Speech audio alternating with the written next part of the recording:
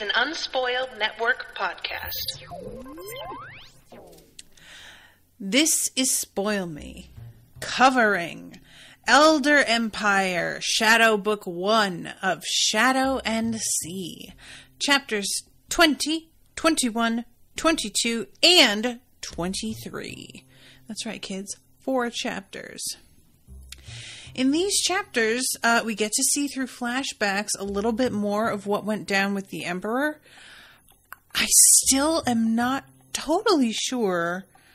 I think he's being taken over by the end of that scene. We'll see. And then there's another face-off with Calder, who seems very aware of Shera's newly awakened weapon. Welcome to Spoil Me.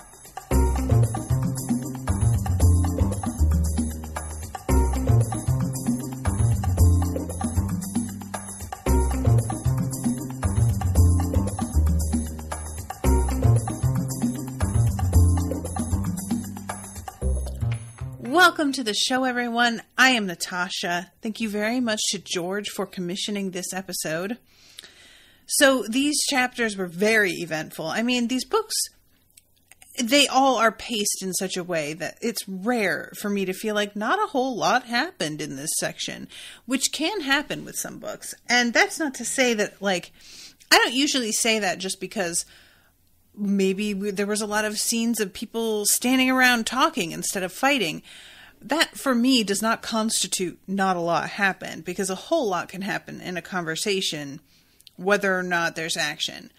But, you know, there are some books that it feels like certain things can be really drawn out, and Will White does not have that problem at all. He gets to points so quickly that you almost can't believe it's already happening.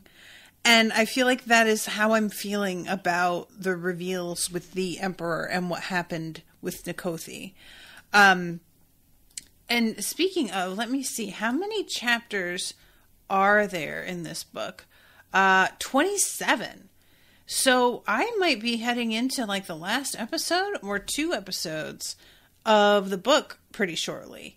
I'm going to have to double check that because thankfully George sent me a little spreadsheet on how to divide up the chapters because the page markers weren't telling me.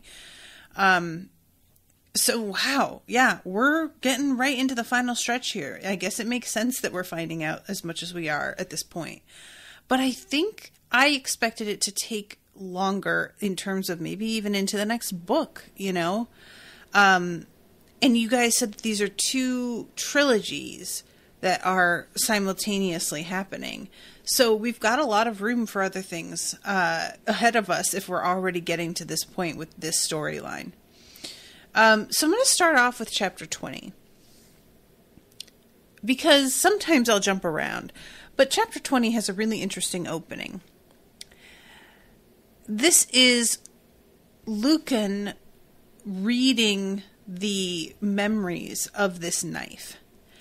And this is sort of compelling to me because I thought when we saw him awaken it, that we were going to have seen the last of it. Just him awakening it would be all we needed to see.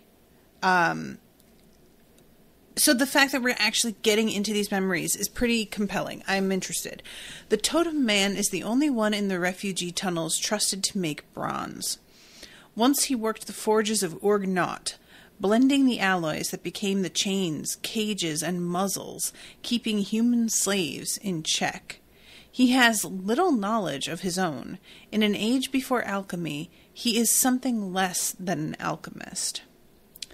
When he pours this batch of bronze into its mold, he adds a splash of his own special concoction, a potion he believes that will allow the metal to steal souls. The bronze cools into ingots, making their way to a smith. He knows the Totem Man is a little crazy. But crazy or not, he delivers good material. Maybe the metal will steal souls and maybe not, but the smith knows what matters. The skill of the craftsman. It's up to him to make blades that will kill anything. He's heard all the tales of the Liberator, going around murdering great elders and their servants, so the smith is determined to do his part. And I'm assuming the Liberator in capital is the Emperor. His blades will free mankind.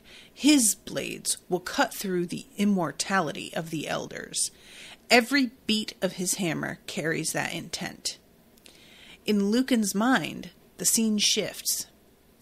The reader kneels inside a trench, pouring her intent into these fresh forged weapons. Now that she's about to die, her mind is sharper and more focused than ever. The forces of, and forgive me, I am not going to pronounce this correctly. I listened to the audiobook on this, and I don't remember how she says this. Kafenkar? I think it's Kafenkar. Surround the trench, squirming over the ground like mobile nests of tentacles. And I'm assuming Kafenkar is another elder, because there were many, evidently. She can hear them on the approach, a sound like 1,000 slurping tongues. No one captured by the Worm Lord returns with their sanity intact, so she has no intention of being taken alive. But before she dies, she invests all of her hopes, her dreams, and her wishes into these newborn blades. She urges them to leech power from their targets, to wound and weaken the enemy so that it can one day be destroyed. She believes that's the only way to defeat an elder creature, to erode it from the inside. Sometime later, on a land Lucan will know as the Grey Island, an assassin kneels.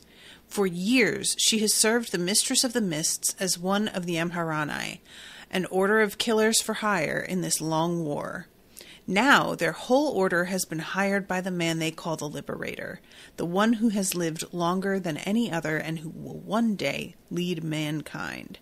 As a symbol of their new contract, the Mistress's 12 most capable servants each receive a pair of bronze knives.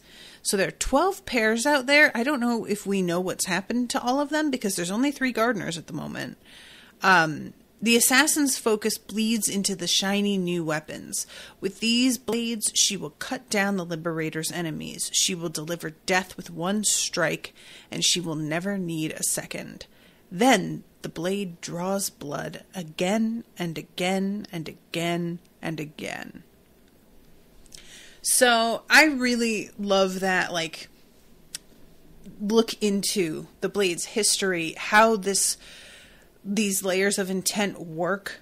This is the sort of thing that, it's treated as fiction, but I do think there is something to this energy, I have put a lot of stock in the feel of secondhand objects being different than new objects. You go into a thrift store or an antique store, and there is just a heaviness when you step in the door. And I don't think it's just because there's dust or, I'm sure that is part of it. But I really believe that there are some items that if they were a focus for somebody for a long time who had a really potent history and maybe intense relationship with that object, I think that can come across and make it feel different to someone who's coming at it for the first time. So this sort of is a much more, what's the word I want? It's a much more sort of distilled version of what I think is actually something that happens. And it's, of course, done purposefully, which is a very different thing as well, because people are aware that intent has actual power here. So let's see. In that core was a common thread, a seed of inspiration, if only he could seize it. With enough time, Lucan could awaken the knife, but that process would lock the object in a single form. It would never absorb intent again, and Shera would add her story to this blade, such that when it finally was awakened, it would rival any weapon the Empire had ever produced. One day, elders will tremble before this blade, but not today. So, this is the same blade that he had, I thought, awakened last chapter, but he thinks that because it says with enough time he could awaken the knife. I thought that he had succeeded in awakening the knife. Am I wrong? Is this a different knife? Because it's described as being bronze. Oh, George is saying this is the past. Oh, I didn't even see that 10 years ago. So, okay, so he's basically in the past thinking through what the blade will eventually be, which it has become very recently. Okay, cool. So, yeah, I don't know. I thought this was really interesting, and I'm also fascinated by this, potion that was folded into the metal somehow. I'm very curious about that because it sounds like that guy was fairly confident it would do something, and it doesn't seem to have worked the way that he intended it initially, but it feels as if the awakening has activated whatever was poured into it to cause that to finally reach its full potential. And that's a bit of a surprise. It's no wonder that we're seeing those green hands pressing up against from the inside. The absorbing of souls seems to be a thing that may have happened. This is something that, there are other weapons in fantasy that I have seen allegedly collect souls. And I have always found that to be a really, really upsetting power. I know that it's it's meant to be intimidating in a way that's extremely dreadful. And I am very interested to see what it's like in the hands of an alleged protagonist, That's not usually the kind of weapon a protagonist has. And I really wonder what Shera is going to make of it. So then we go into the next section. And again, this is also in the past, which for some reason that registered, but this did not register as being in the past. And they are heading towards the island on this mission that he had told them about, the Emperor, in the previous chapters that Lucan was so nervous about, but she was just kind of taking in stride. And the ship is so peaceful and sort of relaxing that she has managed to fall asleep and is really rather enjoying sleeping on a ship. And then it says when the ship crashed, she awoke in midair. So that's how much she gets thrown by the ship's crashing. And I was sort of thinking, because it says ship crash, and I was like, maybe it didn't crash. Maybe this is a storm, or maybe, but no, that is basically what happened here. It says, whatever's happening on deck, it has to be better than this. This is her deciding that she is going to go above decks. And I have read, and I'm curious how many people have experienced this. I have been on a boat. It was a small ferry that was being tossed around quite a bit. It wasn't a storm, but it was one of those really choppy days. And I was surrounded by, there probably were about 40 people on board, and everybody was vomiting. It was just one of those trips where it was like, we just have to get across. I don't know if they turned around and went back right away. They may have just bided their time by the time we actually got to the island. But it was really, really awful because everybody was throwing up, and there were people staff on board trying to clean it up, and they were going around cleaning vomit with this incredibly strong smelling cleaner. So then in the air there was this awful mixture of a chemical floral scent allegedly and the smell of vomit. And I didn't throw up, but because I was doing these deep breathing things.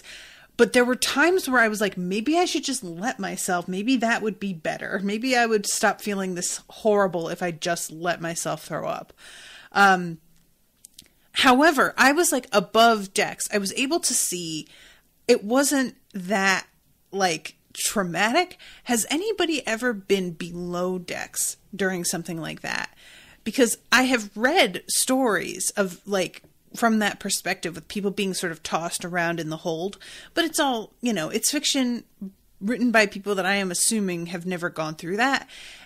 Is it worse? Is it worse to be below decks in the dark, just being knocked around and probably banging into luggage and cargo?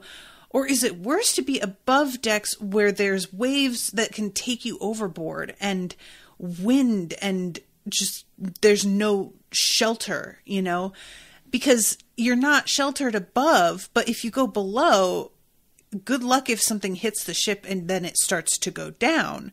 You have to find a way up to the top and out before you just wind up going down with it all. And I really don't know what I would hate more. Both of them sound so awful to me. I think I'd probably rather be below decks in theory, but I don't know. And also, this all depends on whether or not you know anything about sailing, which I don't. So I would also just prefer to be out of the way of people who actually know what they're doing. Anyway, so this is the first time that Shera sets eyes on the dead. And I appreciate that as much as she doesn't show externally that much of a reaction, she is truly horrified by this and says to herself how this is like the stuff of nightmares. And there's a real sense of her being like, I was not ready for this. Oh my God. And there's this thing. It took me, again, I was doing the audiobook for this section, and I was like, when the narrator gets to this certain part, I went, excuse me? So the description begins, at first, she could only see a pale mound of bones, like a small island made from human skulls lashed together. Then something pushed its way through the cave at the front. The long, pale neck of a giant slug, with a human head as big across as any ship's sail. The disturbing face turned toward them, its expression full of mourning, and let out a howl. Shera staggered her way over to the outer railing for a closer look. All around the skull tortoise. Did anybody else piece together what that was supposed to be before they saw the words skull tortoise? Because I didn't. Once I got to that, I was like, oh no. Like, it all clicked into place and I absolutely could see it. But up till that point, that was not where my mind was. And it took me very off guard and somehow was so much worse. Like, I don't know what it is about this creature that its attempt to imitate an already extant living thing is so much worse. Because we saw, like, there were other beings that were made into, like, bat-like creatures and whatnot on the island that we went to already. But there's something about this. I think it's because bats are, like, an animal that we often associate with sinister stuff, as well as spiders. You know, there's all the, like, Halloween animals is what I think of them as. And a tortoise shouldn't be. A tortoise is supposed to be one of the good guys. They're slow. They're amiable. They just kind of chill in the sun. They're not like predators, you know? There's nothing about them that feels scary. So for some reason, it's very offensive to me to turn this thing into a tortoise. I don't like it. I'm just saying. So the chimera that had been pulling the ship is fighting with this thing. And it winds up just snapping, like, through the shell. And it's pretty badass, actually, this Leviathan. It is a deep strider, as it turns out. And it is under the Emperor's control. He has, like, a whistle and a sort of, it feels like emotional tie to it somehow. I love this too, that Meia is like asking, what is this? Her voice full of horror. For once, Shera knew how she felt. Killing men had never bothered her, but this was the stuff of nightmares. And I like that moment being sort of an acknowledgement of how often Shera probably sees her friends reacting to things and doesn't really understand why they're reacting the way they are. And how nice it must be to have a moment here where she's like, oh, we're on the same page finally. It's happening. Yay. Not exactly the circumstances one would hope for, but there it is. A group of the corpse crabs had swarmed onto the deep strider's tail, slicing off long bits of flesh and sending purplish blood dribbling back into the water. And this is just really like, it just keeps being so horrifying. The Emperor says, I have steered us through my own defenses. These are the children of the dead mother.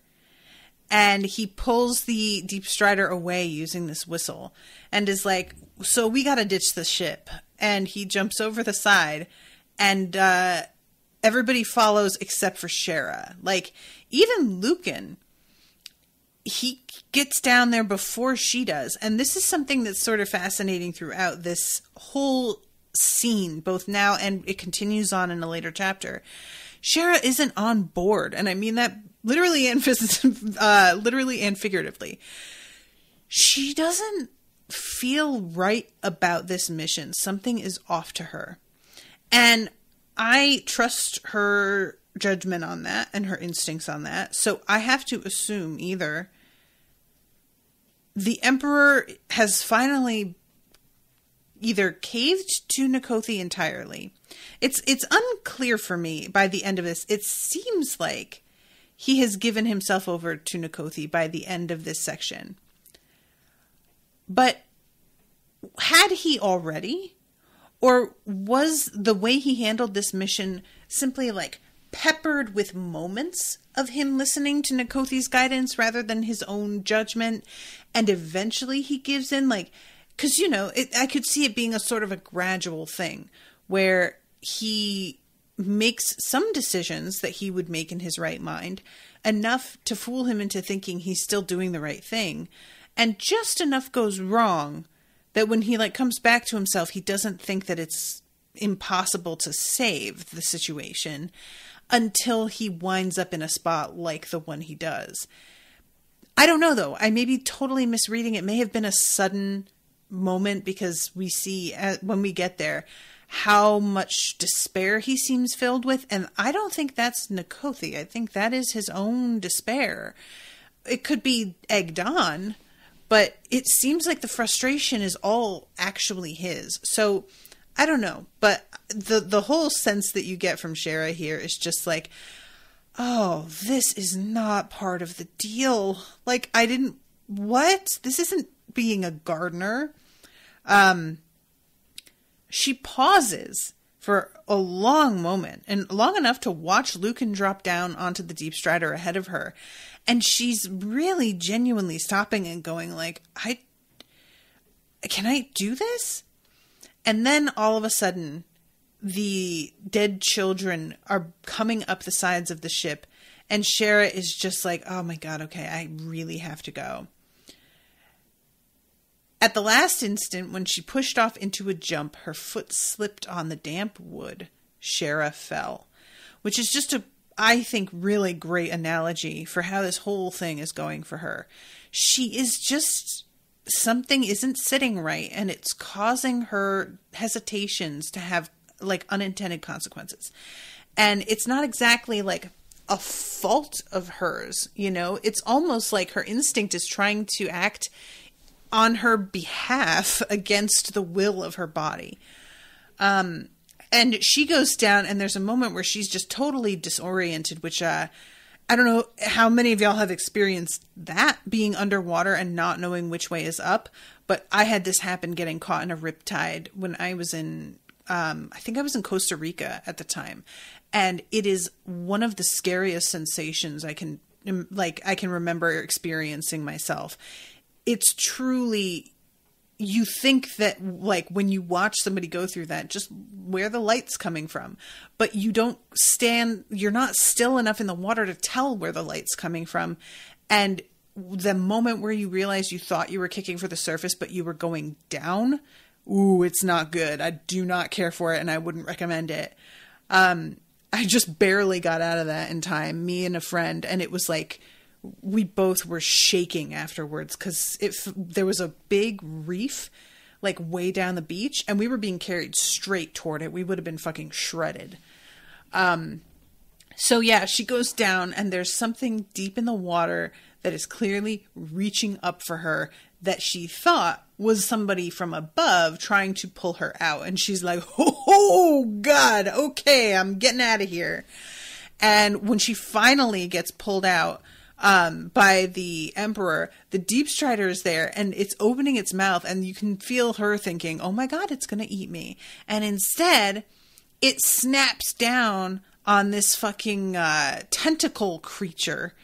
And once again, this Deep Strider is on our side. And the Emperor says, next time, jump sooner. And I really felt for the Emperor at this moment because he's put a lot into training these guys. And if she had died here, he would have been mad. So this is where we reach the actual island. Shera couldn't believe she hadn't noticed it before. And we see that, again, this island being made of flesh and something that she hadn't, like, this is a scene where the horror of it really sinks in for her because she hasn't been here before. When we read the arrival at the other island in previous chapters, this was essentially old hat to her. Like, she'd already been someplace like this, so there wasn't that much of a reaction. But as they arrive, there's just there's not a lot of like description of Shera cringed in horror. You know, it's not like that. It's just a slight addition of words here and there to give us the sense of how uncomfortable and off her game she is here. She's just not in her element. And Lucan, he is experiencing some real like assault on his senses. And he says that he can feel the battle from here. So the ship is called the Eternal. Every inch of the ship was red. The sails were furled, but she could clearly tell that they were the color of bright, fresh blood. The hull was made of naturally red planks, and the quick lamps hanging from the bow and stern glowed like the rising sun. Most noticeably, the Eternal seemed to drift on a tide of flame rather than water. Orange fire licked at the bottom of the ship, illuminating the surrounding water in sunset hues. The wooden belly had been charred black, but the flames neither died nor grew. They lapped patiently at the ship's sides, as though they would never run out of fuel. What? That's rad. I want to see this.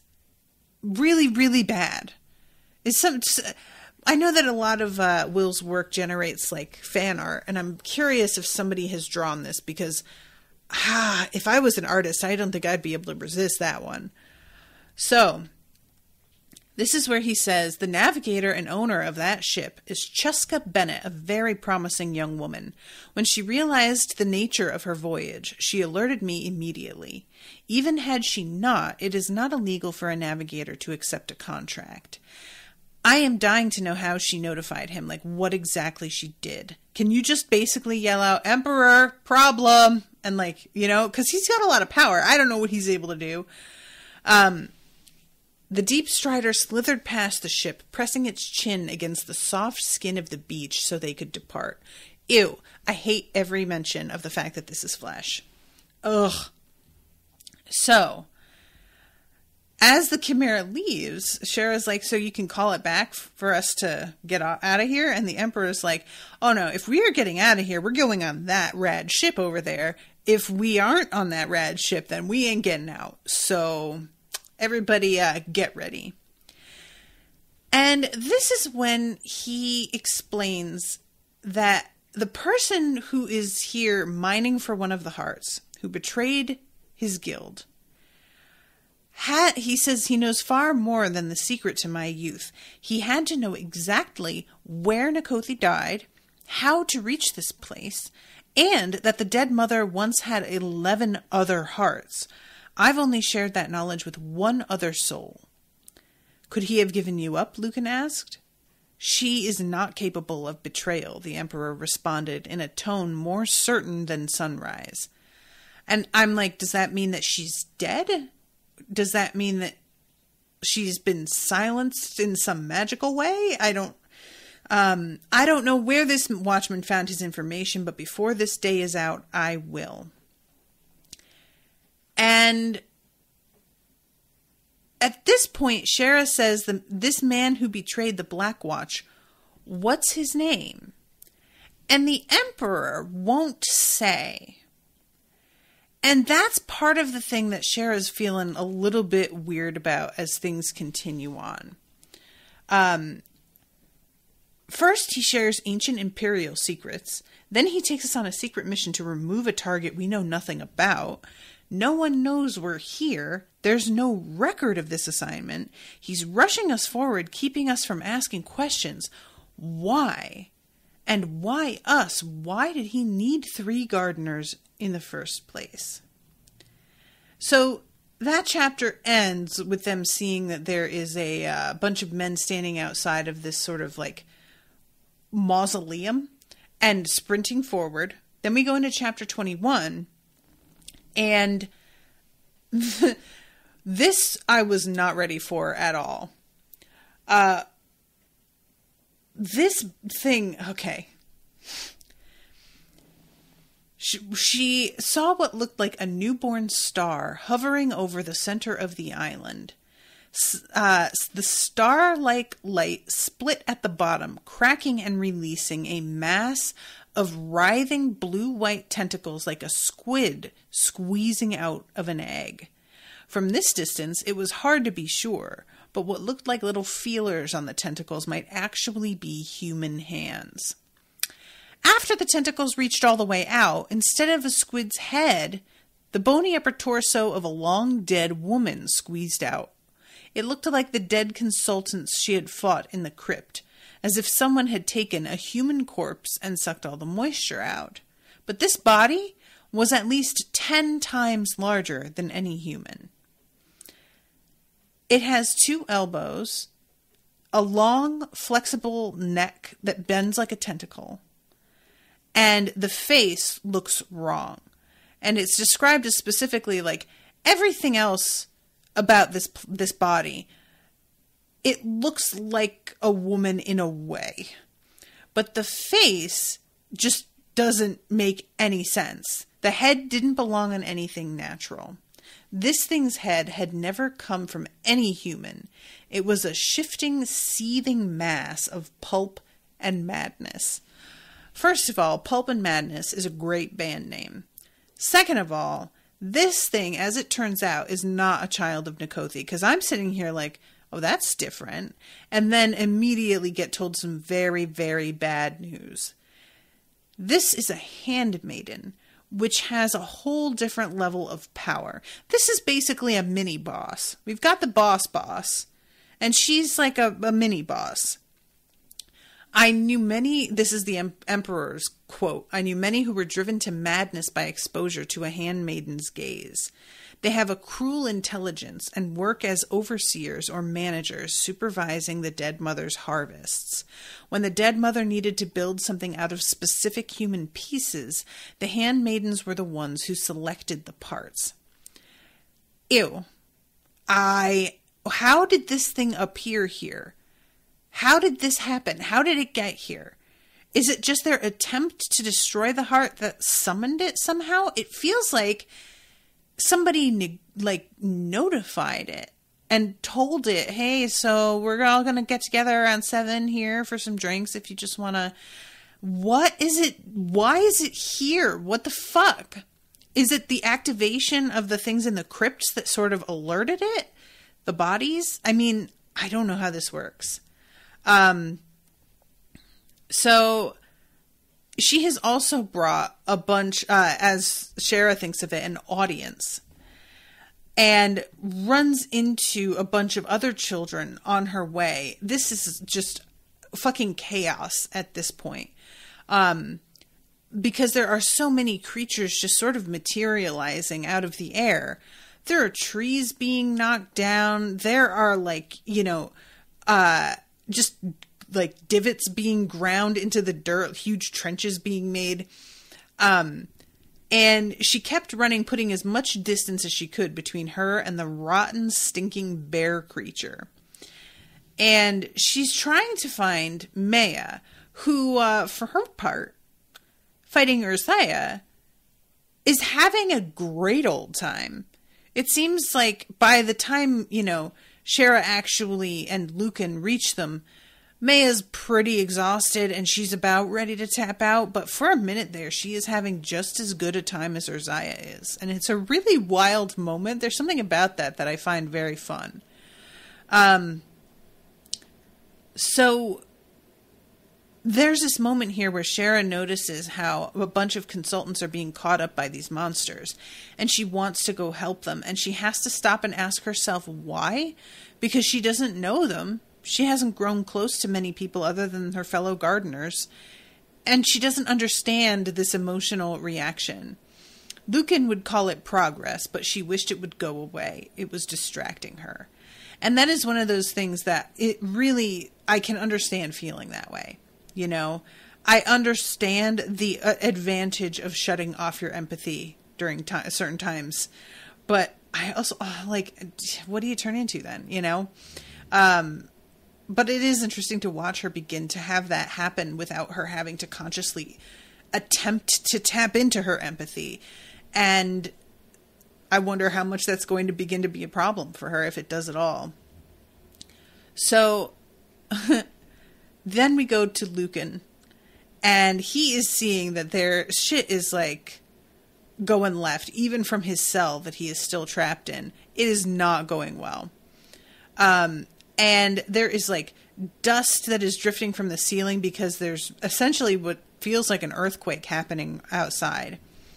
I'm going to speed through this section because, as you all know, I have a problem with time. So, for the most part, what happens here is repeated attempts to break through the bars.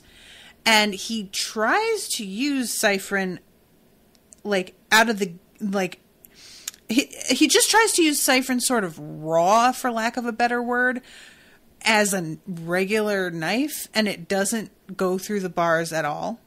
He clearly expected that it would, and it doesn't in any way. Then it's yelling, "Take me," in part, that's what it's yelling. He still has his gloves on so that he can't completely hear it. But he says, "I'll take you wherever you want, just let me out of here." The blade sank half an inch into the metal. He couldn't believe that worked. And yeah, I find that really interesting. That just talking to it, it's well, all right. I mean, sure, we can do something.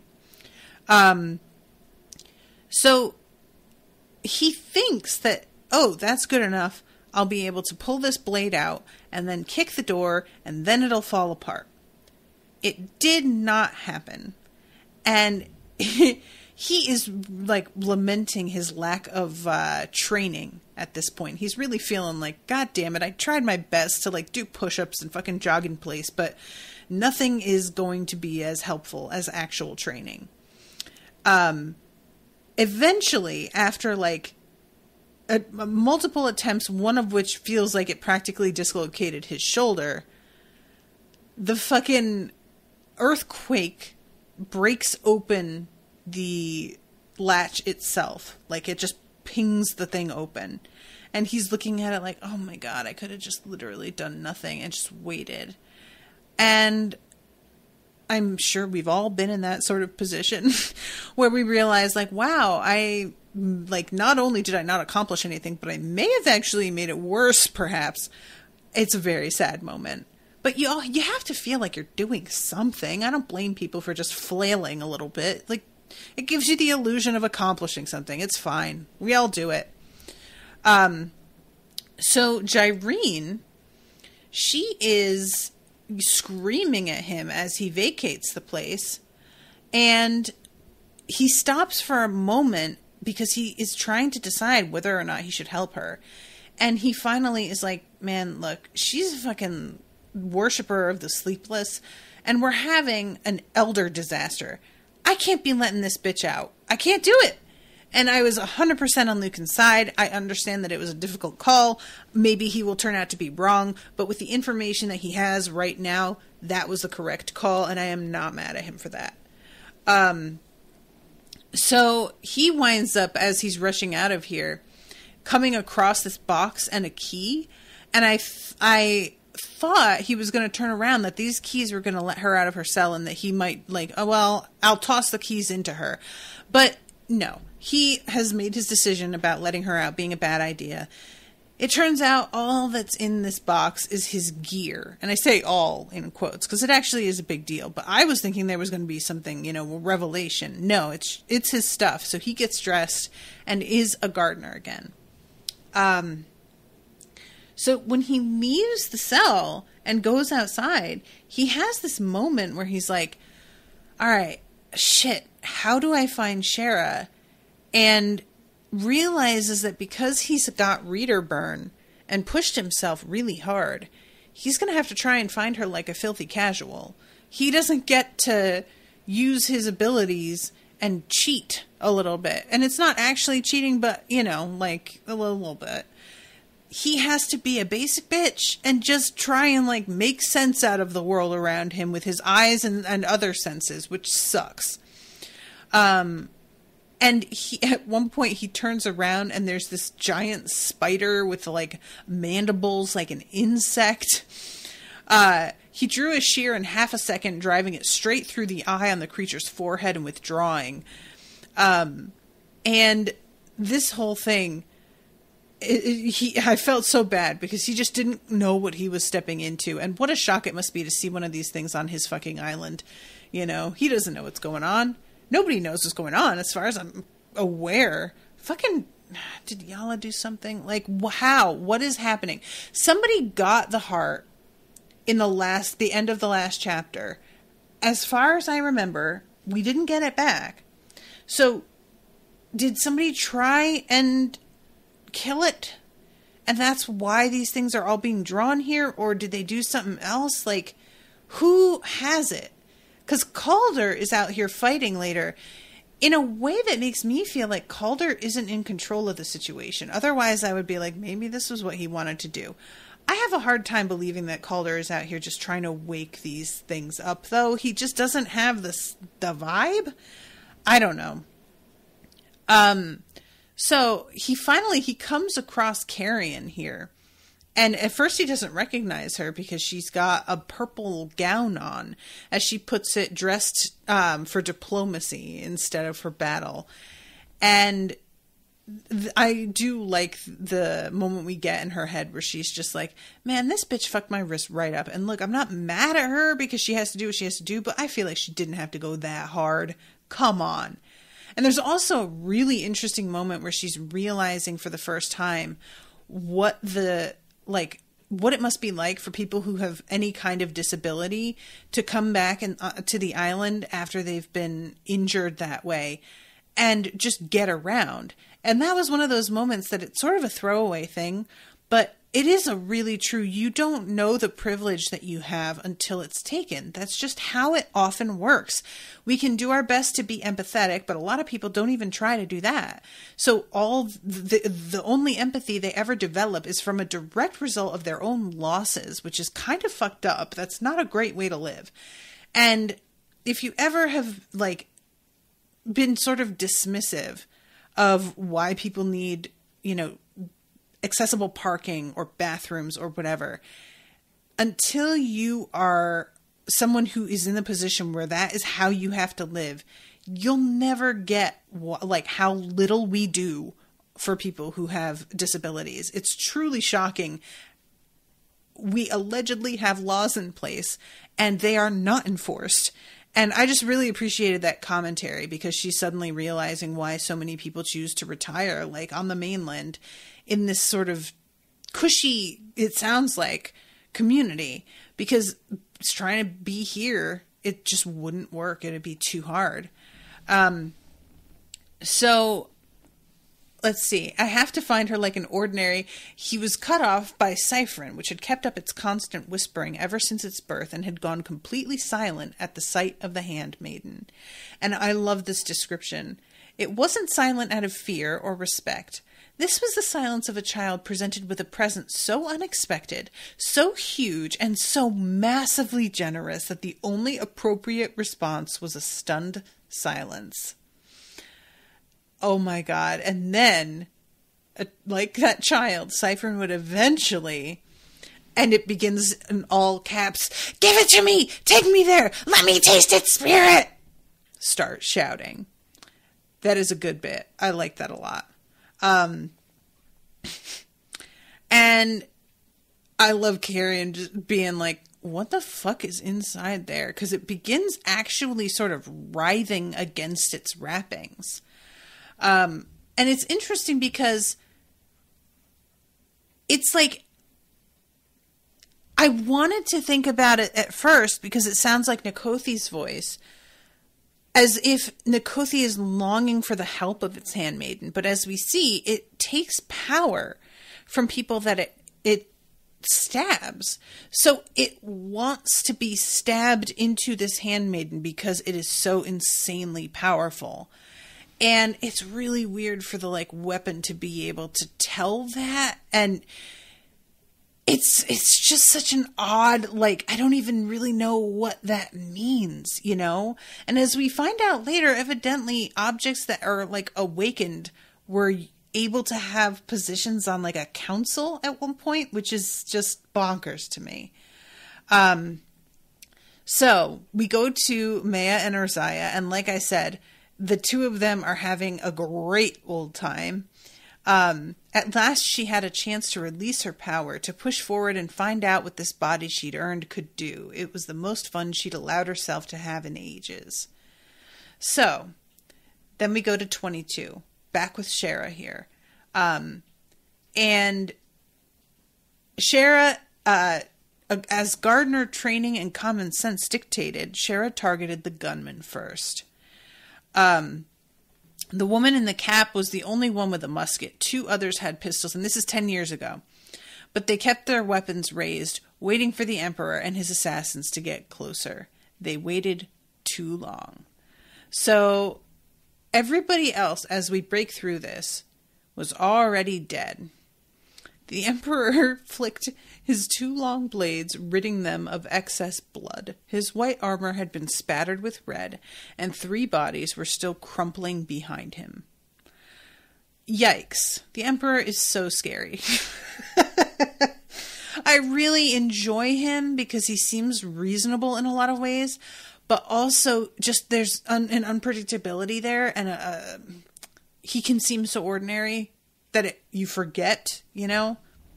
It's not really like how it is with some of the monarchs and whatnot in Cradle, where there's this constant sense of their presence being really heavy and intense.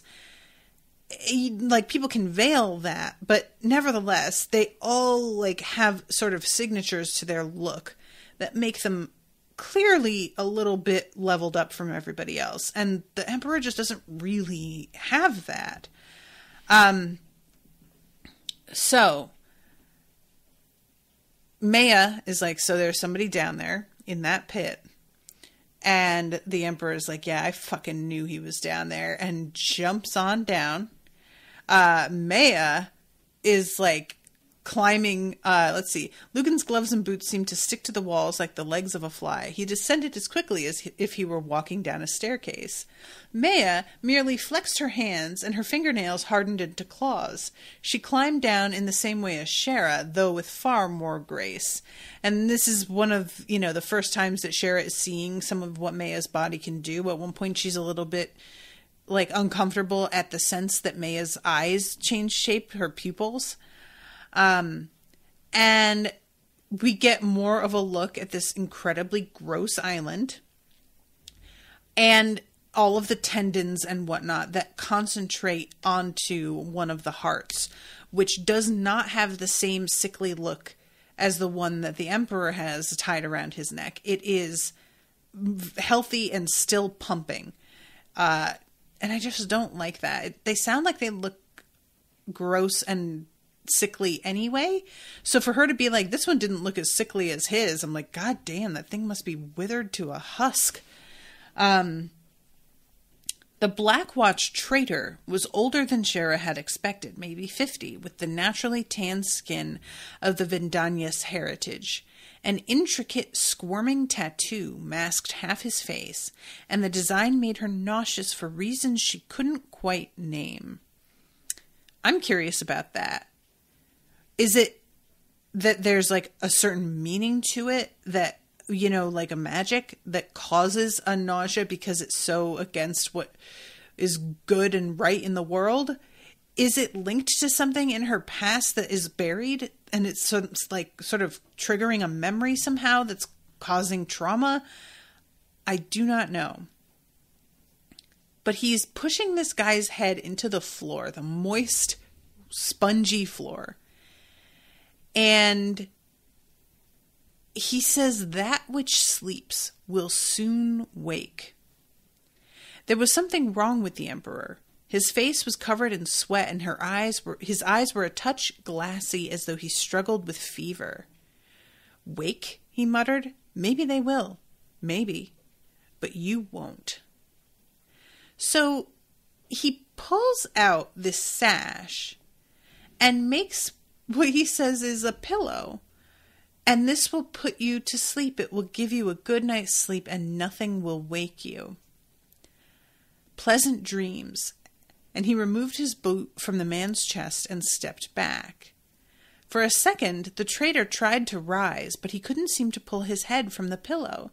His eyes drifted closed as he tried to speak, but Shera heard only mumbling.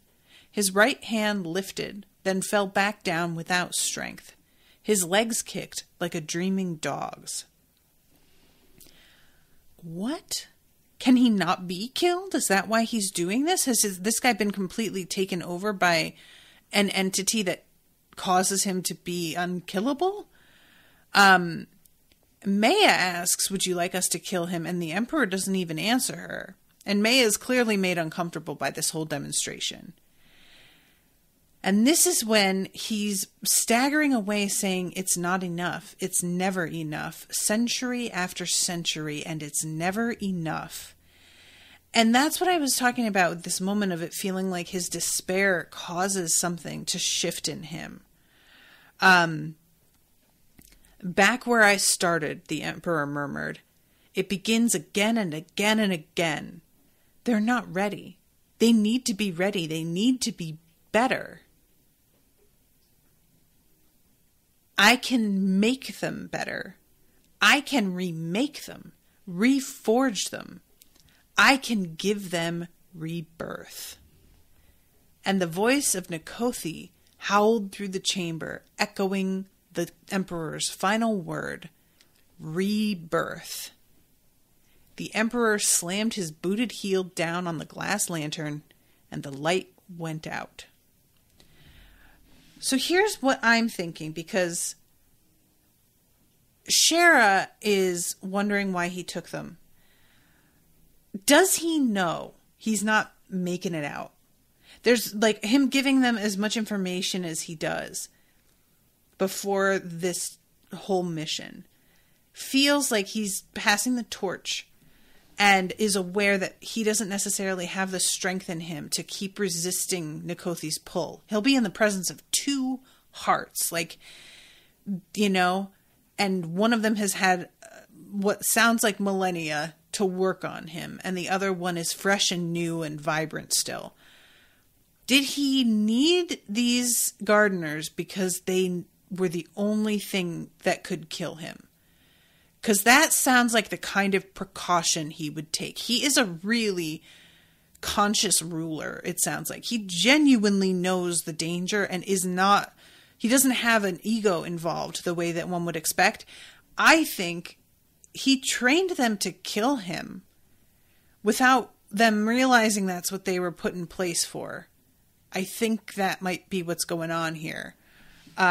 Whether or not like they wind up taking over, that's a different thing. But to know that the hearts are where his power comes from, that will make them properly respectful and aware of the hearts from now on. Like when a mission comes up where somebody's after one, they will treat that as a priority because now they understand what's at stake And I don't think they would have known had he not explained to them how this was working for him. In the wrong hands, God knows. Yeah, that's my theory that I'm going to go with. So this is when we go to 23. And this one is the one that starts, from this day forward, non-human entities are no longer allowed a seat on the Council of Architects. Which I'm just like, what happened? What? How was that allowed ever? Excuse me? So this is when we are in Carrion's POV. And this is her realization of how impractical the setup of the island is. And she couldn't help but feel the girl could have held back a little bit more. So she goes into, after a long climb and a lot of pain, the council chamber. And this table, we finally get an explanation of some of what it can do. The one that leaves trails of yellow light after being touched. Carrion pressed her palm against the surface of the table, activating her handprint. She tried to focus her intent, though she was never sure how well she'd done. She wasn't a reader, so she couldn't see the results of her own intent. I am Carrion, architect of the High Council. I seek the wisdom of Bastion and the safety of the Veil. And it takes long enough that she's like, did that even work? And finally, a rectangular slice of the table's center withdrew, sliding down into itself with the scrape of stone on stone. After a moment, it slid back up. A glass box sat on top. And this is the box that I am assuming the same one that we saw Shera, take her vow on. The instructions she'd received upon being raised stated that she didn't need to speak the words out loud, but she felt more comfortable speaking. Our home is threatened. The veil is breached. Lend us your power and cleanse this island of that which is unclean. And for a moment, nothing happens. And then all of a sudden, she starts to get the visions that a reader would get. Her hand is still on this box. The sound of the wind tore around her, and she had listened for almost a minute before she realized the furious wind was trying to speak to her. She will break us, Bastion's veil whispered. She understood the full story from those few words. As Carrion had been warned years ago, releasing the veil was an action of dire emergency. Using all of the mists at once would cleanse the Grey Island of elder spawn, but the island would go without cover for weeks afterward as the veil recovered. Now it was telling her something else, something that Yala and Tyrell hadn't known. The Handmaiden could break through the veil. If Carrion collapsed the mist and attempted to drive the elders away from the island, she'd be pitting Bastion's power against the power of the Handmaiden. The creature of Nkothi would win easily. The veil would be just as broken, requiring weeks to recover, but the elders wouldn't be stopped. They would have free reign of the Grey Island, and by the time the mist returned, there would be no one left to save. So she just has to sit back and sort of wait for somebody else to fix the fucking problem. There's nothing that she can do. And that is a really, it's wild to know that the veil has an internal security measure. I thought that it was just the function of keeping the island hidden, and that was the security, But the fact that it can be basically like a weapon, that's a whole other thing. And it's unfortunate that it has this limitation, but I respect that it has one. That's fair. So this is when we go back to Shera, and I'm so out of time, guys. I really tried to keep the pace up, but like I said, these are packed chapters. And Shera is watching the fight with Meia and Urziah, and she's thinking about how Meia's she says something like too shallow. If she'd leaned forward, the fight would have been over. And I'm like, is that why Meia didn't? Is she still having fun and Shera just doesn't get that that's what's happening here? Or is she actually attempting to kill him and failing? I feel like they're genuinely both trying to kill each other. But maybe because of the fact that they're having a good time, their intent changed a little bit somewhere in there. So at this point, Calder, he pulls a pistol and she almost gets hit. She is like, it's a close thing. He's still got the Emperor's crown on, but now he has this cutlass, long and black, mottled with spots of orange that, well, they didn't quite glow, but they shifted like the patterns on a hot coal. It was as though the blobs of color on the blade weren't really there, but were made by some alchemical paint. Either he had purchased a clever forgery, or Captain Calder Martin had found himself an awakened weapon.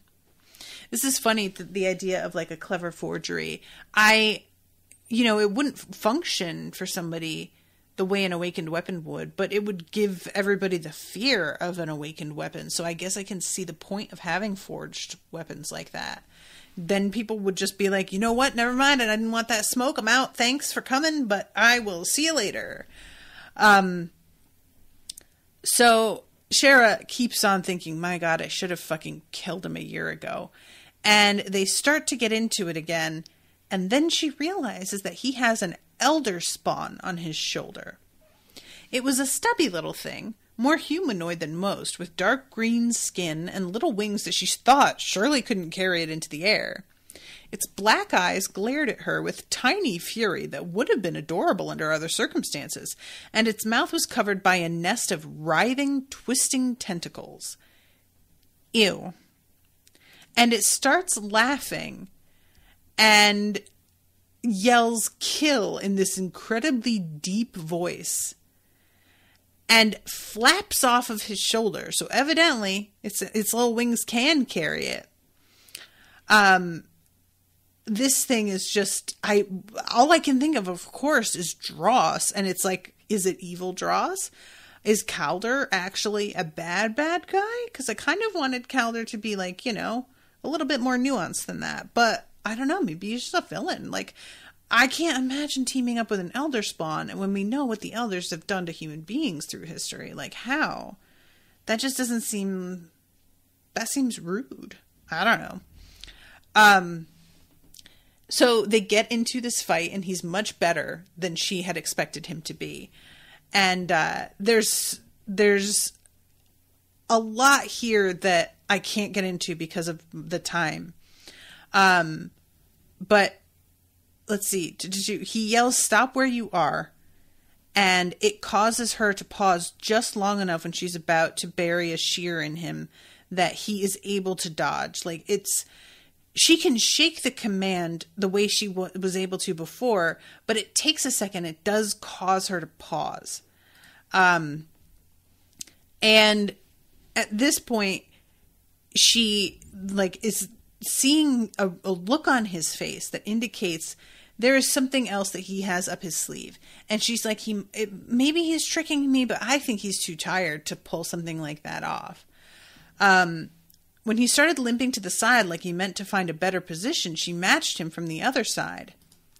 It turns out that he could feel the children coming, and he leads her into their path. He just was trying to keep her from noticing they were there so that she would wind up being right in their target zone, essentially. And she uses a needle on one of these children, and it has absolutely no effect that she can see, which I didn't think it would, but it's sort of good to know.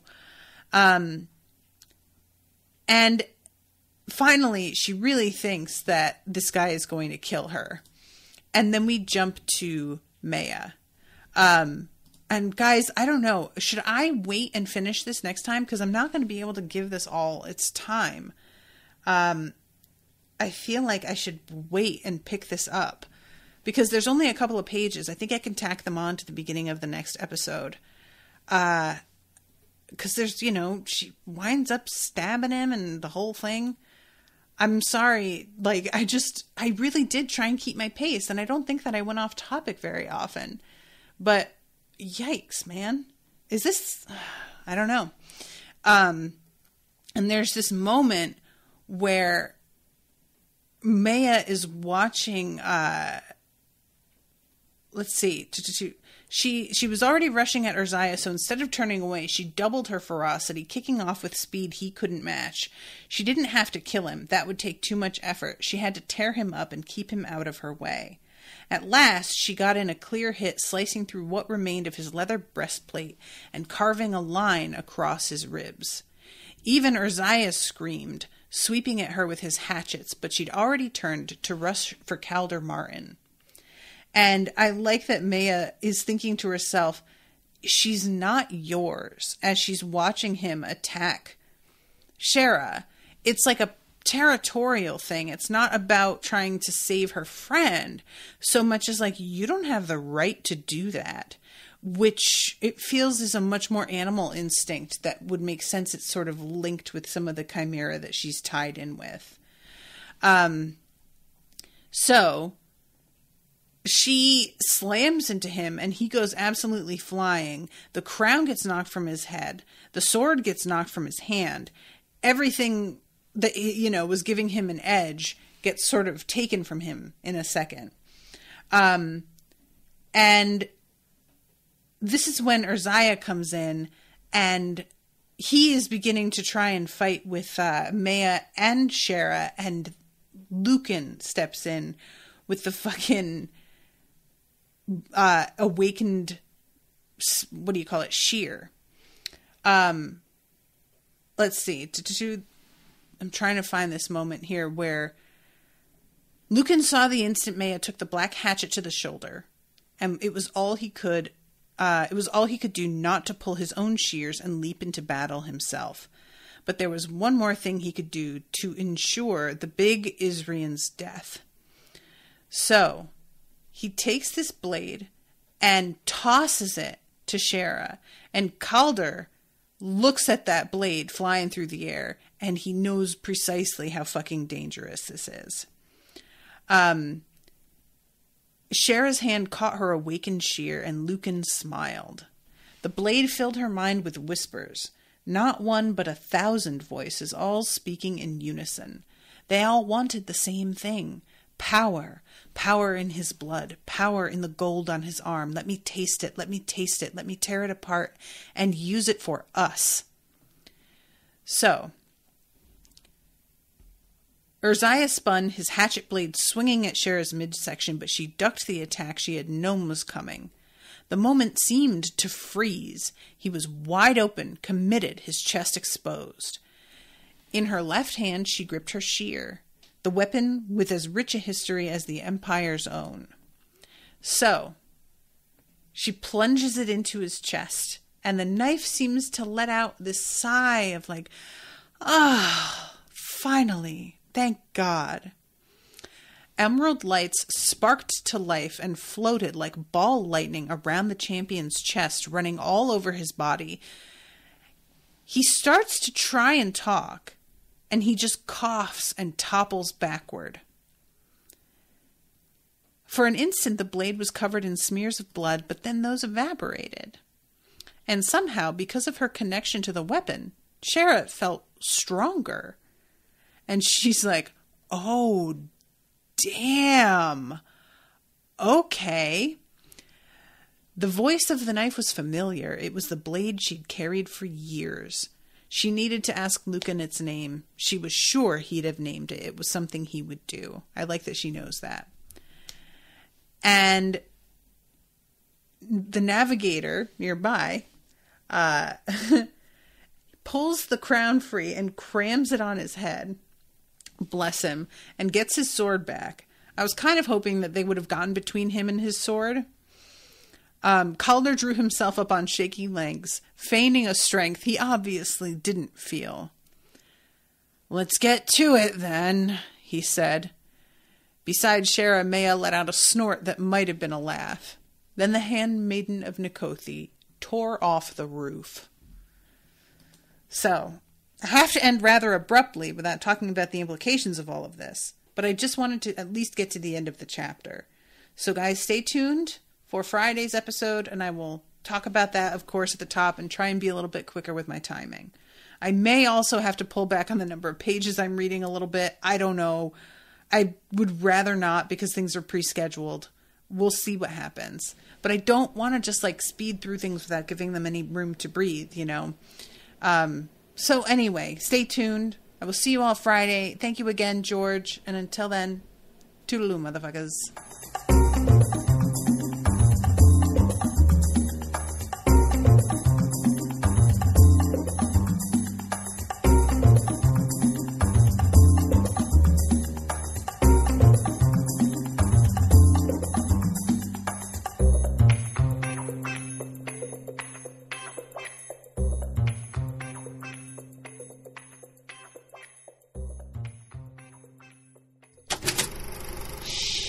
That was an Unspoiled Network podcast.